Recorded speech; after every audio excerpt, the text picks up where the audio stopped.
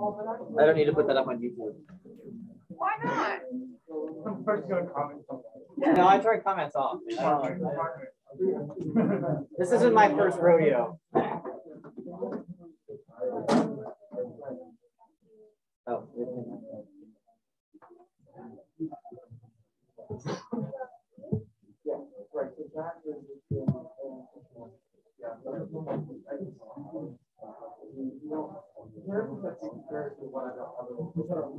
One, 2, 3, 4, 5, 6, 7, 8, 9, 10, 11, 12, 13, 14, 15, 16, 17, 18, 19, 20, 21, 22, 23, 24, 25, 26, 27, 28, 29, 30, 31. We're only missing 3 people.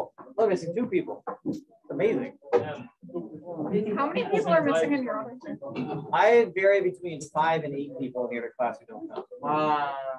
Which is kind of impressive. I'm interested to see.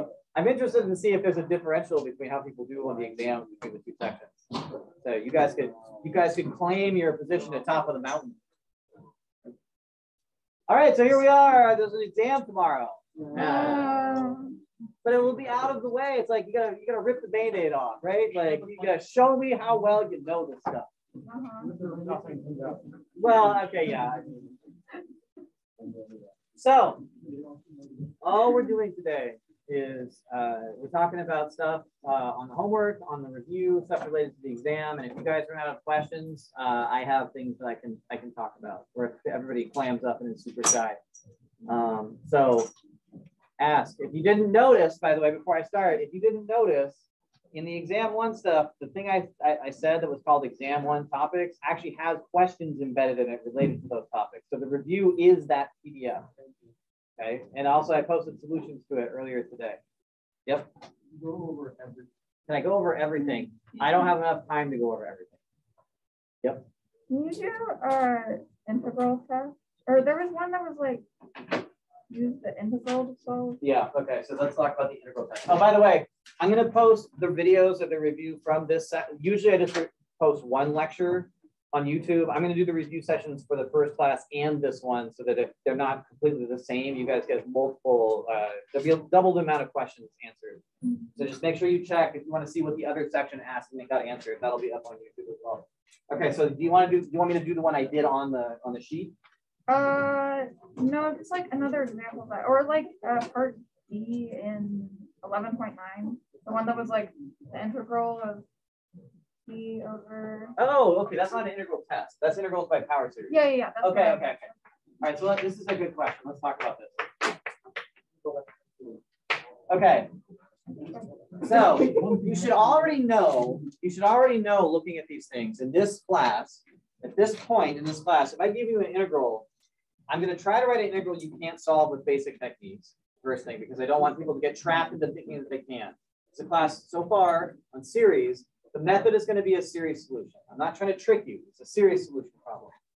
So really what this question boils down to is, how can you turn this thing into a power series? And you have a couple of choices. You could take derivatives and try to discover a pattern and then write it in sigma notation. But that would suck because that's going to be quotient rule forever. Or you could try to leverage a known series to write that quickly. Everything of this structure we've done the same way, just with the harmonic, what I call that, the geometric series. Okay.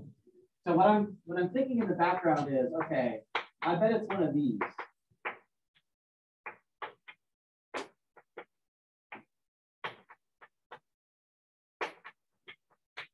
Probably one of those, right? Because it has that form, except there's this extra t on top. So what I'm going to do is, this is the only hard part of this is the algebraic arrangement of this thing. The t doesn't contribute anything to the series. I could toss it in at the end if I need to. So get it out of the picture and write this. That is almost a question I can use that geometric series on, but there's a plus here. And when you're using these series, the form has to be exact. What do I do? Or minus and minus, because sophisticated big kid mathematicians like us unsimplify. We don't simplify, we go the other direction.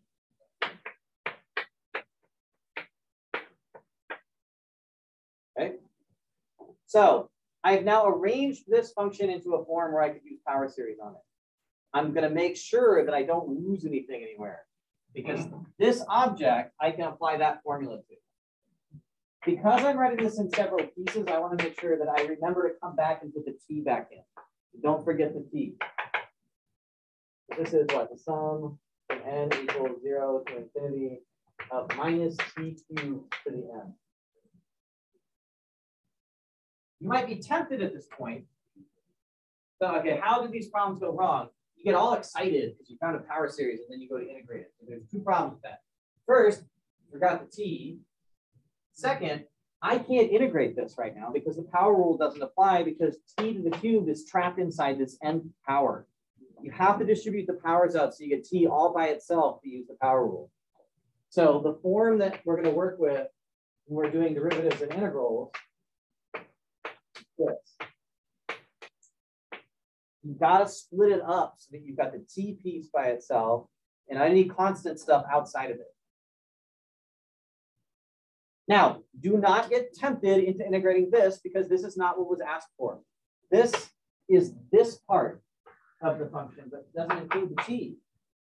And it's really easy to get all excited because you solved something and then you just continue the problem without remembering this isn't what we were asked to integrate.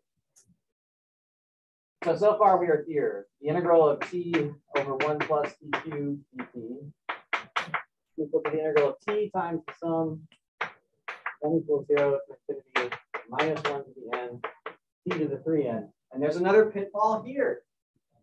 You can't integrate this in this form. You don't integrate products, right? The whole point of calculus 2 was that products of functions are impossible to integrate. So this t has got to be put inside the sum before an integral can be applied to it. It has to be. Constants can be left outside without changing anything. Variables must come in and be combined. So this is the integral of the sum n equals 0 to infinity of minus 1 to the n, t to the 3n plus 1. If you integrated this first and then at the end tossed in the t, you get a different answer. Okay? Okay, so now what? What am I integrating? Oh, t to the 3n plus 1. Okay, what is the integral of t to? Don't get intimidated by the fact it's in a series. If somebody came along off to the side and asked you what this was, you would write down.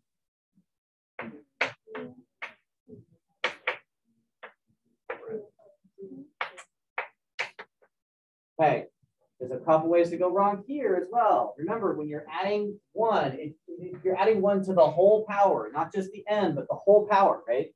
So it's 3n plus 1 plus 1 divided by 3n plus 1 plus 1. And so this integral is just this.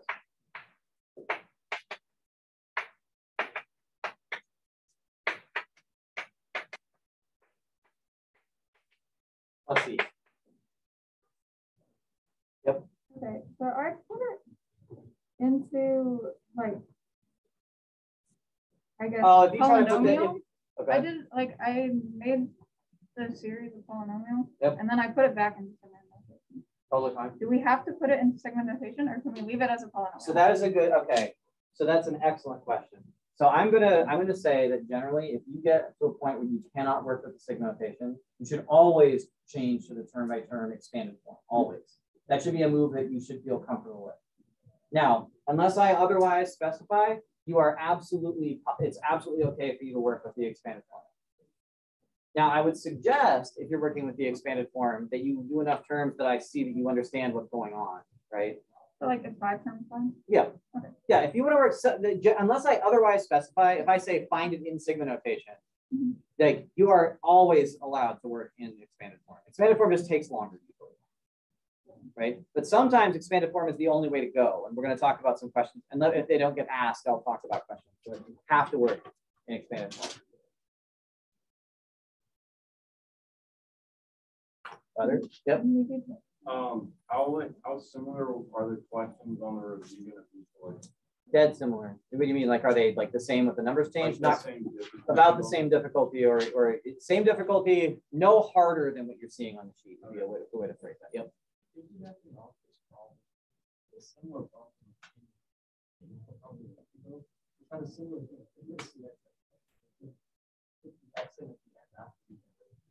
because in that problem, we were integrating and then came back.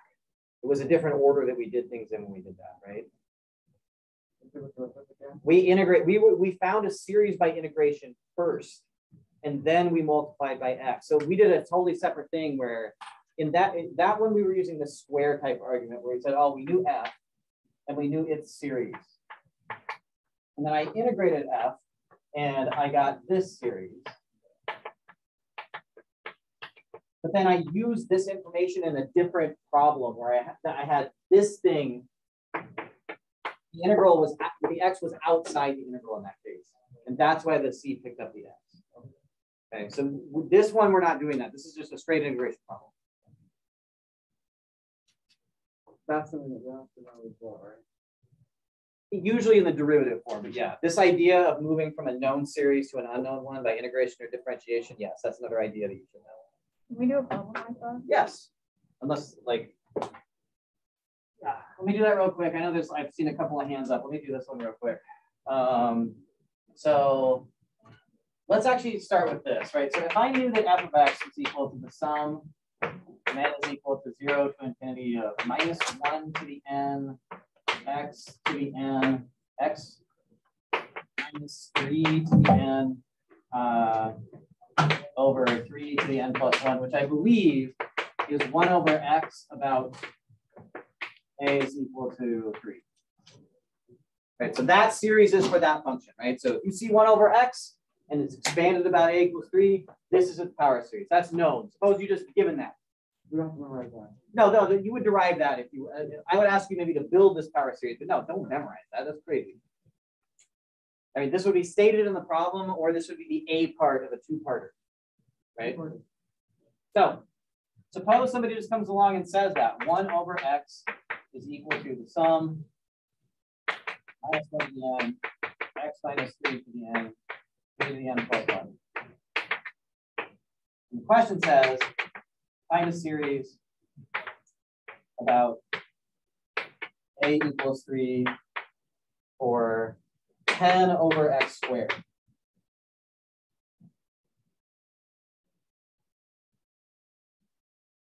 So the point is, the derivative of 1 over x is minus 1 over x squared, right? In fact, we can make this, let's do the easy version of the question first. Let's just put the minus 1 here. And the idea is that you have to recognize the derivative of this function is this one. You could rederive the series for this function, but you don't have to. You can use existing knowledge to do it if you see that this derivative relationship holds, right? So the idea is we've got this little square where 1 over x is equal to the sum from n equals 0 to infinity or minus 1 to n over 3 to the n plus 1. The derivative here gets you minus 1 over x squared. So if you took the derivative of the series, there's an equal sign that shows up right here, right? Taking a derivative on this side of the equation gets you the same thing if you take the derivative on the other side. This is how you get power series by differentiation. Again, you don't get intimidated because you realize that all you're differentiating is this guy. That's easy. The power rule says take the power down, subtract 1. Power rule for, I mean, there's no chain rule here. It's just x minus 3. So on taking the derivative, you get this. Minus 1 to the n x minus 3 to the n minus 1 over 3 to the n plus 1. So this is taking derivatives to get new power series. The idea is if I can write this equation, I can take derivatives of both sides or integrals of both sides to get new series for new functions. Hold on, there was one more up here. You got a question? Yeah, I have a And then I'll get you. from the 1110 homework. Yep. And it's on binomial series. I know it won't be on the quiz, but like I can't Sure. get the right answer. It's okay. So it's find the binomial series for 3 over 6 plus x2. Plus X, and then the everything too. Yeah. everything to the second. No, to the third. Third. Yeah. Okay, so this is 3 times 6 minus x to the minus 3. So this part of the manipulation I think is pretty straightforward, right? So this is 3 over 6 to the third times 1 minus x over 6 to the negative 3. Because you just factor out 6 3 times and you end up with this, right? Okay. So here's where the here's the deal is that what WebAssign does not seem to like is it doesn't really know what to do with this. So if you were doing this for me, plus in the binomial form, so minus x over 6. If you were doing this for me, that would be sufficient. That's the answer. That's a series, right? Because what that pattern means, yep. You also write it out like 3, 2, 1. Yes.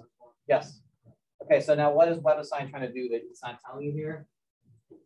So what WebAssign wants you to notice is that this thing, because negative 3 is an integer, this actually algebraically simplifies. So I'm going to write out the n equals 5 term of this and show you what happens. Minus 3, minus 4, minus 3 times minus 4 times minus 5 times minus 6 times minus 7 over 1 times 2 times 3 times 4 times 5. That's the n equals 5 term. Right? Make sense? 5 things on top, starting at negative 3 and going down. 5 things on bottom because of the 5 factorial. The next thing in the sequence would be minus 3 out to minus 6, minus 7, minus 8 over 1 times 2 times 3 times 4 times 5 times 6. So what is happening algebraically here is, if you take out the negatives, and then here there's an even number of things, and so the negatives just go away, these numbers cancel these, and you just have 6 and 7 over 2. Here, all of these numbers cancel these numbers, sorry, not those, these right here, and you're left with 7 and 8 over 2. So what you're supposed to realize is that you can write this as n plus 1 times n plus 2 over 2. And then there's a minus 1 to the n in here. Then once you actually do the algebra, since this was the n equals 5 term, there's n plus 1, there's n plus 2. This is the n equals 6 term, there's n plus 1, there's n plus 2. So this is the substitution that WebAssign is looking for the minus 3 choose n, is that you can just write this instead and you get the right answer. Yep. No. Yeah, so this was related to the previous question, okay. Which as a thought about it a little more deeply, it would be a useful methodology, but for this example in particular, we were trying to get a function that represents 1 over x to get then a function that represents negative 1 over x squared. So could you do it in a more step way where you multiply it by itself and multiply it by negative 1? You can actually, but then you have to deal with multiplication of power series. Right. So we didn't, I haven't taught you about that. I didn't mention that, but yeah, you could actually, if you had this series, you can figure out the new series by, like, this is totally legit. This works. You can replace this with its power series and this with its power series and do like an infinite foiling expansion, and the same pattern will fall out. So in fact, frequently computers do it this way instead of taking derivatives, because derivatives are expensive. So a computer might actually just do like a Taylor polynomial by just doing like binomial expansion, basically. Foiling type expansion. So yeah, it's mathematically elegant, computationally not that fast a lot of times, but hard to write on the board.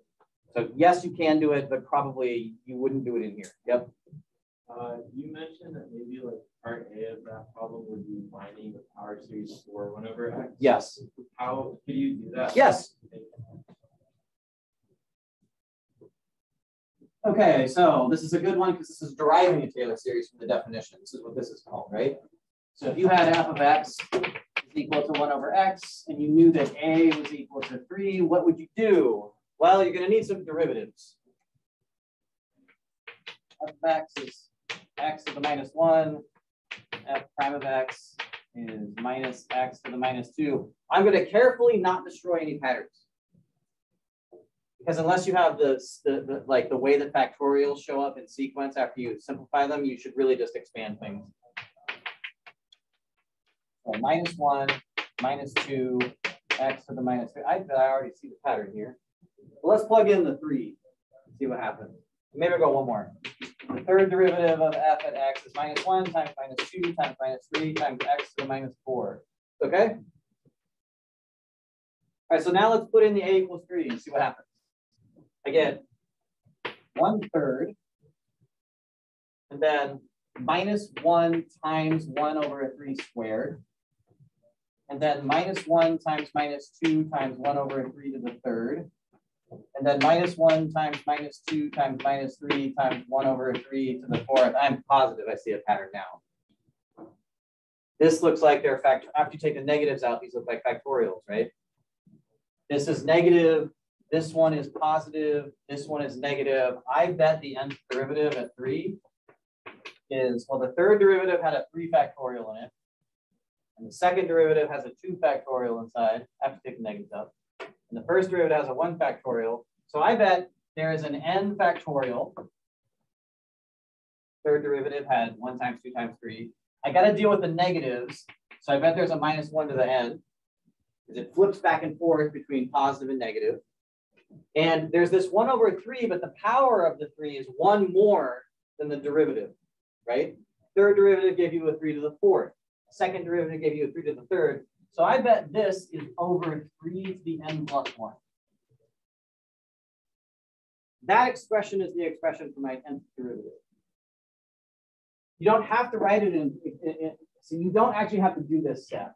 You don't have to write this in a unified form. You could do this expanded term by term as well. So though, what were your? Well, you're going to get f of 0 plus f prime of, or f of 3 plus f prime of 3 over 1 factorial times x minus 3, where you're going to have lots of pieces and lots of division to do to see the pattern. It's actually faster if you do this, because then you can write this. Okay, well, then that means that 1 over x is equal to the sum from n equals 0 to infinity of the whole reason you want that pattern is because then you can plug it into your Taylor formula, right? And this is the Taylor formula for a series that's centered at 3. If a is 3, then you shift by 3. But I know this. It's supposed to be 3 here. I know this because I found its formula right here.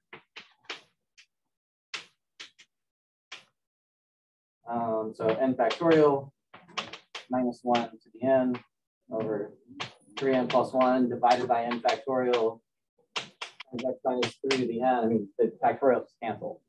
It looks like a complex fraction, but all that's happening here is these go away.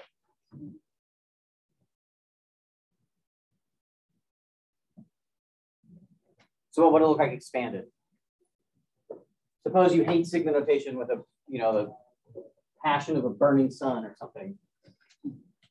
Right? Instead, you say, okay, I'm not doing that. I refuse to work in sigma notation unless my professor explicitly insists that I do it that way. So instead, what you do then is you write this out.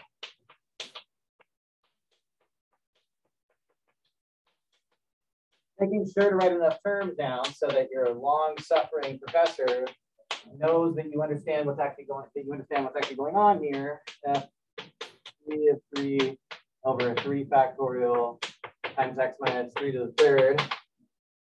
1, 2, 3, 4. Maybe he'll be okay with just 4 terms, you say to yourself. Well, now you don't need a formula. You can just plug in the numbers that you found over here. Right? F of 3 is a third. Right, there it is. There's F of 3. That's F prime of 3. That's F double prime of 3. And that's F triple prime of 3. So instead you would write 1/3 plus -1 times 1 over 3 squared over 1 factorial x minus 3 to the first plus -1 times -2 times 1 over 3 to the third over 2 factorial x minus 3 to the second. And you can already see I'm getting tired already. I don't want to write any more terms, right? Like, so the term by term expansion is fine. You can do this. This is still the Taylor series. And it's hard to work with this, right? So if I ask you to integrate or something like that, and you got to write 5 terms down, go ahead. And it's not wrong. I mean, I actually encourage you, if you don't see how to do something this way, do it this way, because you can make up for the fact that you don't see how the algebra works just by working a little bit harder. Yep. So for a problem like this, yes. Yeah, and now, yeah, that's basically, and what the actual way the question would be worded would be, derive the power series. It would say derive the Taylor series for the function from the definition. So if it says derive from the definition, it means do it this way. What's the alternative? To use existing power series to create a new one, right? Like sine of x. Yeah, so another way you could have done this, actually you can't really do it this way, but like another approach to finding a power series would actually be, here's the stupidest possible way I can think of to do this. Not stupid, like long-winded and weird. 1 over x is actually equal to 1 over 1 minus negative x. So I put the 1 in there. And I need there, so I need to put plus 1 right here, but the series has to be centered at 3. So really what I need to do is, I want 1 over x, and I want it to be centered at 3. So I have to make up for that by adding a 4 to it, right?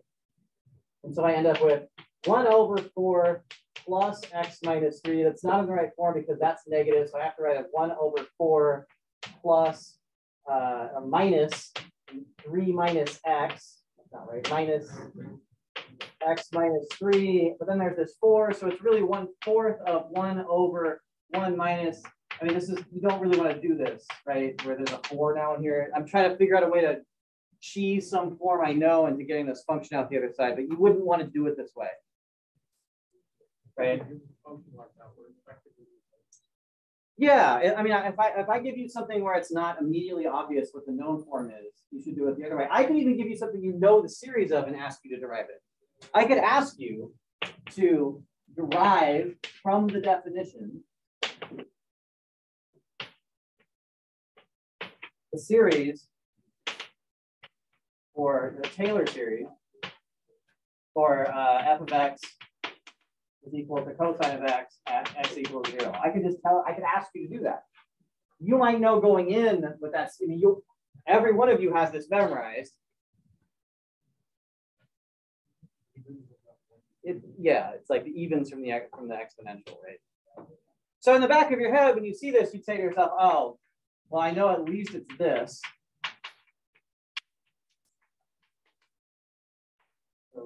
Now show how we did that. This question would be saying, don't write that down for me because I expect everyone to have that memorized.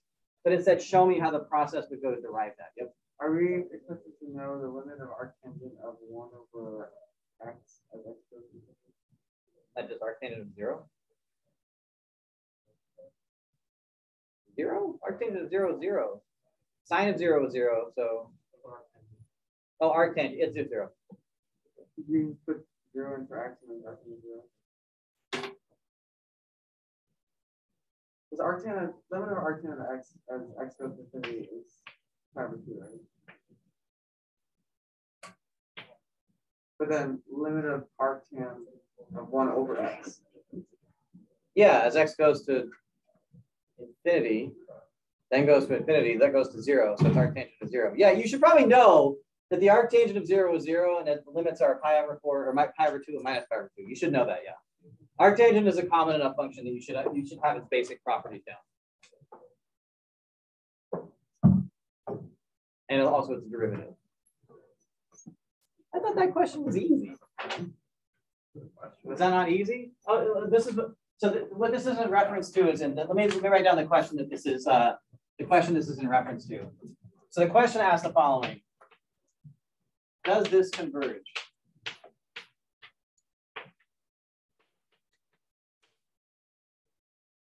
Yeah. So what do you need to know to show that? What test are you going to use? So now we're not. This is not power series. Right? There's no x. There's no. Okay. Make sure when you're looking at a question. I know this might seem like I'm overstated the case here, but if there's no x in the question, it is not a power series. Okay. This is just a series of numbers. What series of numbers test am I going to use to check if this converges or not? Because the question says, does it converge? Alternating series. It's alternates, right? Alternates. It's an alternating series test. Yeah. Right? The negative 1 to the n makes it go minus plus minus plus minus plus. It's alternating series. So what 2 conditions do you need to check? First is the one you asked about. Well, positive, yes. Decreasing and limit 0. So you were asking about the limit 0 thing here, which is to say, what you're asking is, so condition 1, is it the case that the limit as n goes to infinity of the arctangent of 1 over n, is that 0? So the way that you think about this is, arctangent is a continuous function. You are allowed to put the limit inside. That limit is 0. What's the arctangent of 0? Here, I'll draw it again. 0. So is that limit 0? Yes. Okay. Second part of the thing says what? What was the second condition? Decreasing. F of x, oh yeah, is equal to the arctangent of 1 over x, f prime of x, this is not a bad derivative, 1 over 1 plus 1 over x squared times minus 1 over x squared. Chain rule. Oh, You got to take the derivative of the inside function as well, right? You can't forget all your old calculus just because we have new calculus. You got to go back to simpler times. And you were just expected to know the derivative of all the inverse trig functions. Those were the days. Okay, so is this positive or negative? That's the question. I mean, that's a square, so it's always positive, and that's a square, so it's always positive, and that's adding 1 to something positive. It's all positive except for this -1. So this function is negative, which means this is decreasing. I picked this function specifically because it's really easy to see it's decreasing because everything is squared. If you, well, okay. I mean, okay, assuming that you do your previous mathematics correctly. Is it also okay to just do like 2 terms of it and then say that n One, plus 1, 1? 2 forever? The n plus 1 is less than n. So the problem with doing that is that that's not always true. It's not always true, right? I mean, the thing is, if you could come up with an inequality that you could show holds for all n, then yes. But are you going to show me algebraically that the arctangent of 1 over n plus 1 is less than the arctangent of 1 over n? I mean, can you do that? I don't know how to do that. Yeah.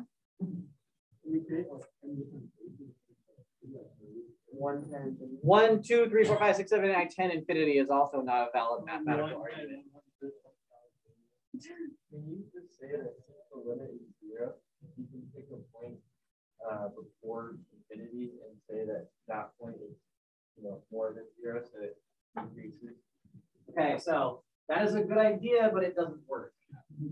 And the reason that it doesn't work is because there are functions whose limit is 0, but they don't decrease. So you can imagine if you had a sine function, that was something like 1 over n sine n, right? This is a function that's going to go like this, and it's going to get closer and closer and closer. If you square that to make it so that it can fall into the infinity series test, now you've got something that looks like this. So it doesn't decrease. The limit is 0, but it doesn't decrease. And the problem is it can accumulate enough area underneath to add up to infinity. So the decreasing part is necessary for these things. It's not enough that the limit is 0. It must also be the case it's decreasing to force the area to converge. Yep. How do you show that it's decreasing for the integral test form, the 1 over m times ln n to the 4th? I just integrate it. Just integrate it. So you have to take the, No, because you're actually computing the area in that case, right? you don't have to show it's decreasing for an integral. No, you just integrate it. Wait, what are the conditions of the integral test? Isn't No, you do have to show that.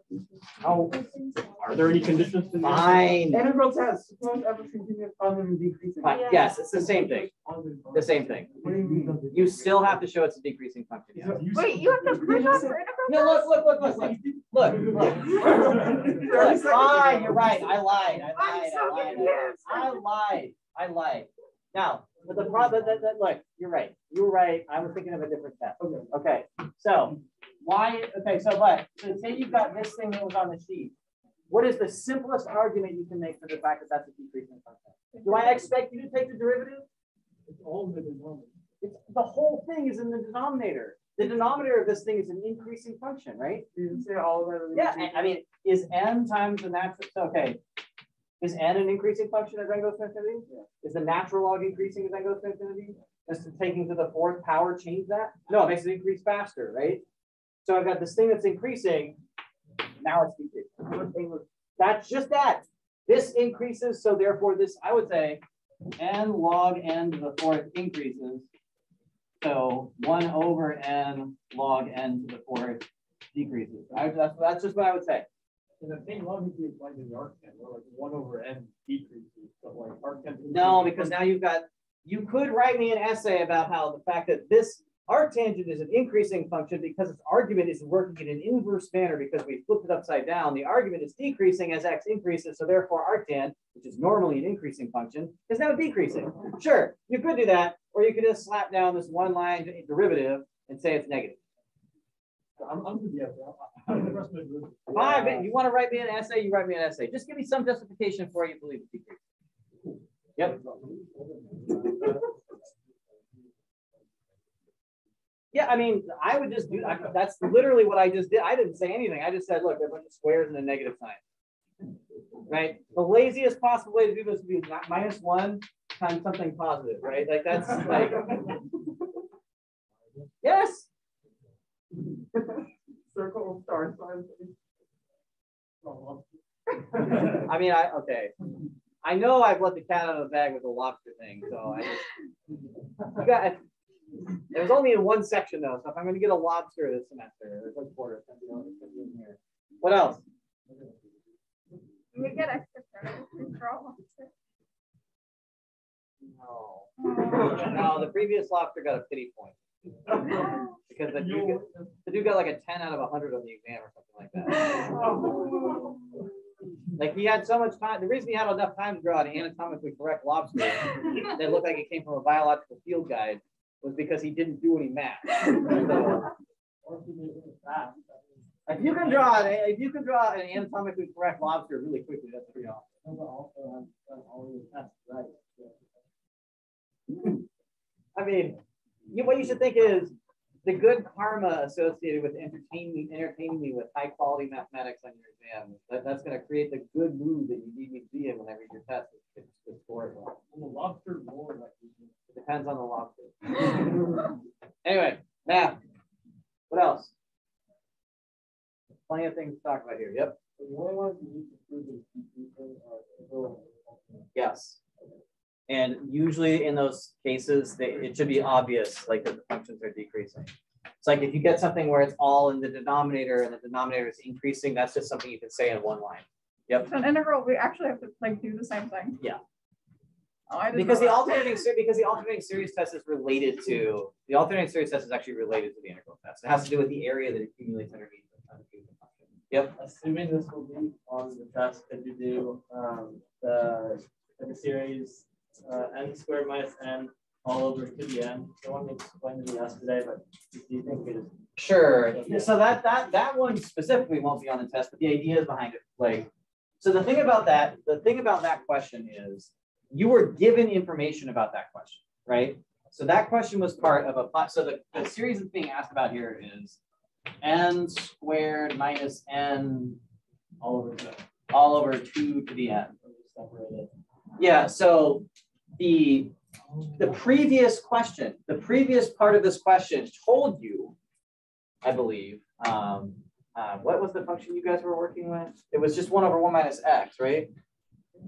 It's like you had 1 over 1 minus x was equal to the sum of x to the n from n is equal to 0 to infinity. And so then it told you that 1 over 1 minus x to the second is equal to the sum of n times x to the n equals 1 to infinity. Yeah. And then it also said at some point you also did the derivation that if you took another derivative of this thing, that 2 over 1 minus x to the third was equal to the sum from n times n minus 1 minus 1 minus 2. This was given information in the question, right? Okay. So given that these things were all stuck together, what you're supposed to know is, okay, so look, 2 over 1 minus x to the third is equal to this sum. X n minus 2. And that's almost what this is. almost what this is, because that looks like this. And what is n squared minus n? It's n times n minus 1, and then there's a 1/2 to the n sitting right here, right? But this has a n, so if this had an n minus 2 right here, I could sum the series just by plugging it back into this function, right? If this had an n minus 2, this would be equal to 2 over 1 minus 1/2 to the third. If the power matched this formula, I could evaluate it just like this. Does that make sense? Okay, but it doesn't have an n minus 2. It has an n.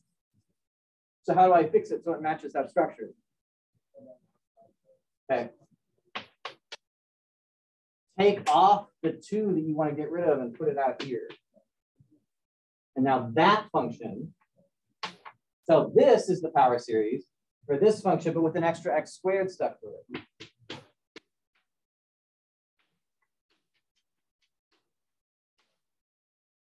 So now let's put 1/2 into that. Make sense?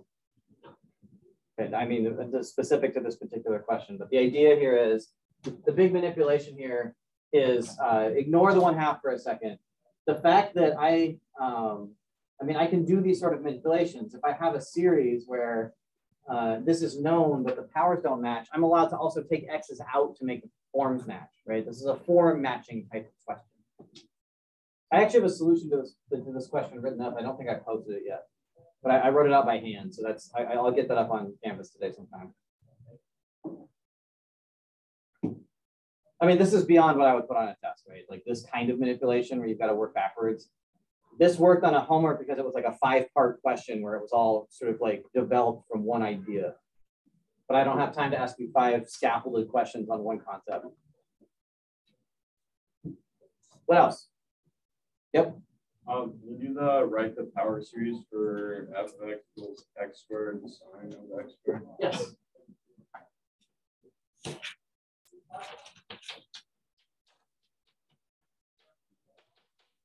Did I just say power series? I should have said Maclaurin series. I think I said, I meant to write a equals 0, right? Is the idea.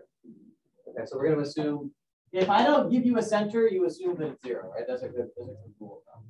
Okay, so what I think here is, I have no idea what the power series of this function is, but I do know the power series of sine of x squared. Because I know that, so I'm going to think of this as, okay, the trick is I might have extra pieces floating around outside. Wait, is it sine squared x or sine x squared? I guess is the first question. So it's the one I wrote on the sheet and not the one from the homework. Okay. So I know how to deal with this. Now, everybody in here, quickly, again, remember hard that you're really going to want to know that the sine of x minus 1 to the n, x to the 2n plus 1, 2n plus 1 factorial. There's only 4 things to learn. That's one of the ones you got to know. Okay, so if that's the sine, what's the sine of x squared? Plug it in.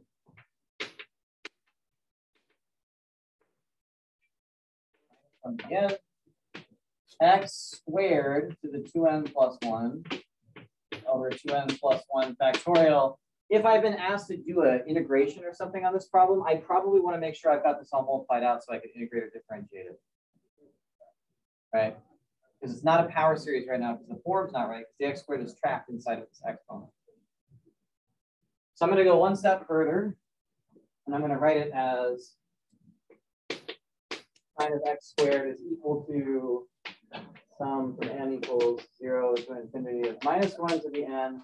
Power to a power multiplies, so you get x to the 4n plus 2 over 2n plus 1 factorial. Sweet, I'm done, right? Mm-hmm. Oh crap, I forgot the x squared, and that would be a tragedy. You just suck.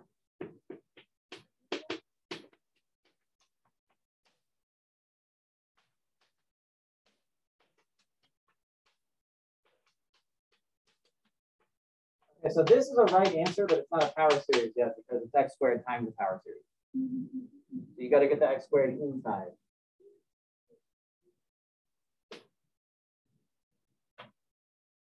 Right? Multiplying in the x squared, just puts it up here in this power. X to the 4n plus 2 is x to the 4n plus 4. Wanna put it in an integral?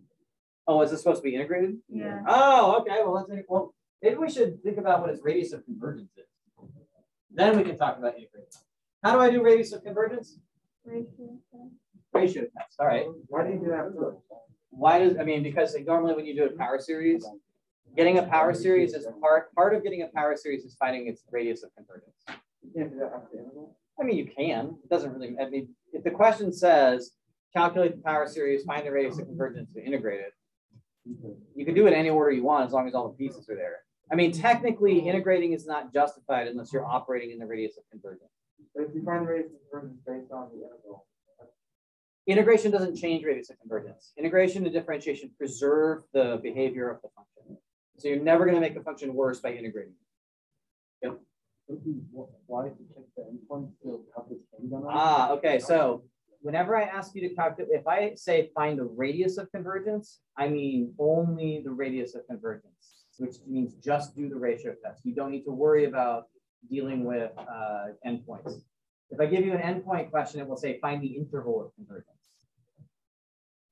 Right? Find the interval of convergence means find the interval with the endpoints included. So when we do Taylor series, we never work on the boundary. We only work in the interior. So I will use the language find the radius on those questions. Okay, so finding the interval means check the endpoints. I mean, that's not supposed to be a trick question. Find the interval means find the actual interval. Find the radius just means do the ratio test. Oh, do we want to integrate this? Yes. All right.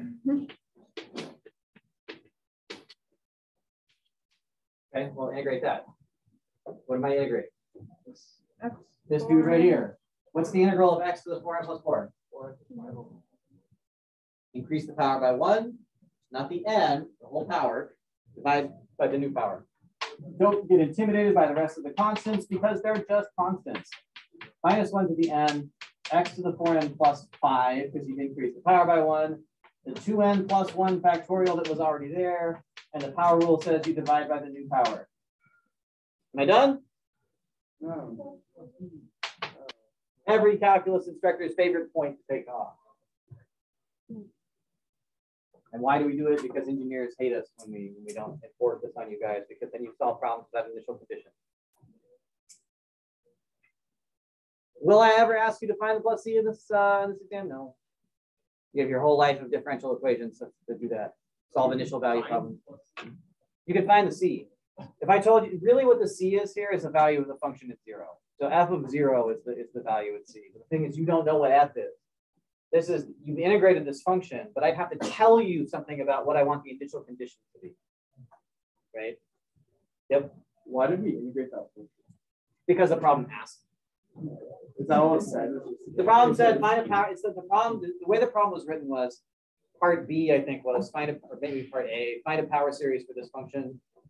And part B was now integrated. Oh.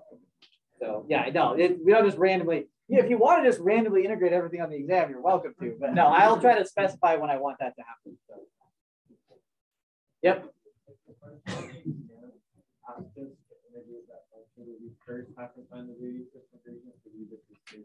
It's technically the case that, like, I'm not going to ask you to find a power series without also telling you to find the radius of convergence, right? So technically, calculus only works on the radius of convergence.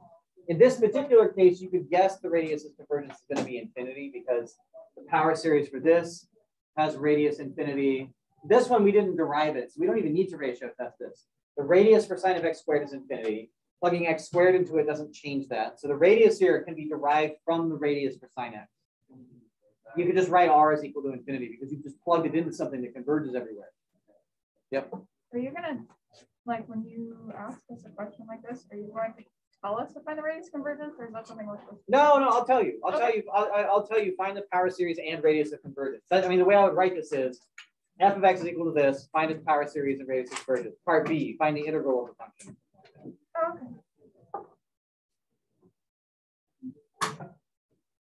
All right, dudes. I'll be on Slack. You can hit me up on email. If you ask me a question I haven't gotten back to you yet, come harass me about it. Like, I've had a million things going on because we're hiring 2 people. Thank you. Yep. See you tomorrow. Get some sleep. Let's do it.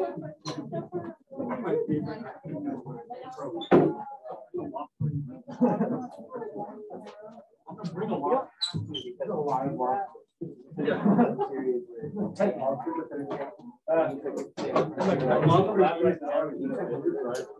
I can do it. What if I change the variable to a small number? That's pretty good. Sign of love. Do that because you're adding this extra term and then. Yeah. Are you gonna have a special? Yeah, it's still right. It's still right. It's still right.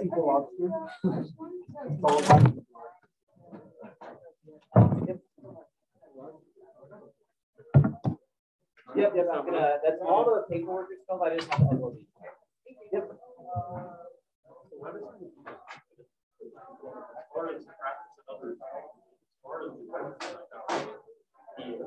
How to solve the questions.